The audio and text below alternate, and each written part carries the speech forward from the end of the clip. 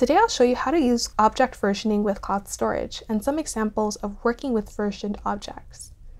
So as you can see, I've got a storage bucket already set up named Tiny Homes, and I've put a few photos of my favorite tiny homes in the bucket. So using our console, what we want to do is we want to type in the command gsutils versioning set on gs tiny homes. This will enable versioning for the tiny homes bucket.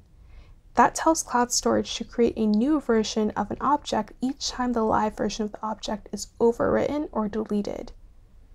If I want to stop versioning, all I have to do is write this command, gsutil versioning set off gs tiny homes.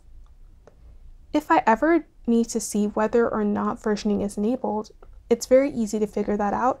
We can just quickly write this command called gs versioning get gs tiny homes.